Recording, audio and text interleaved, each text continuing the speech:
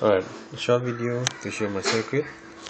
So I have a 9-volt battery, the ground connected to the Arduino ground, the positive is connected to the breadboard positive, and then the ULN is powered up using the breadboard positive, which is this guy over here, and then the ground is connected via this wire to the ground of the breadboard, and then the ground of the breadboard is connected to the ground via this yellow wire to the Arduino.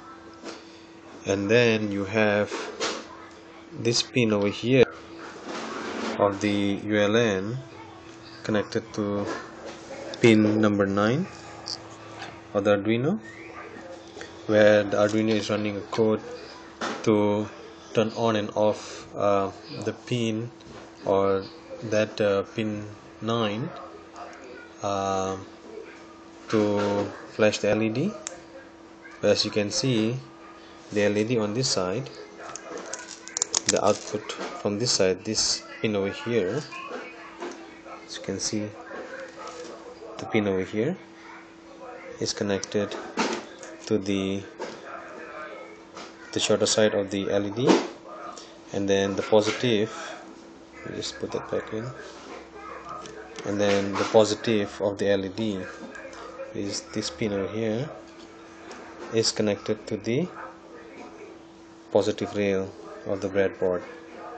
As you can see, the LED is not flashing, but the code, the Arduino code, is instructed to digital write pin 9 high and then delay by 100, and then digital write 9 low and then delay by 100. Now what's interesting is, if I pull this ground of the battery out, you will see that the LED start flashing, right? And then if I add a ground to this one, the LED leg, and then I pull another pin to the ground, you can see it flash, still flashing, but it's very bright. Now I'm not sure what's going on here, but this is kind of weird for me. So if anybody can explain, that'd be very good. Thanks.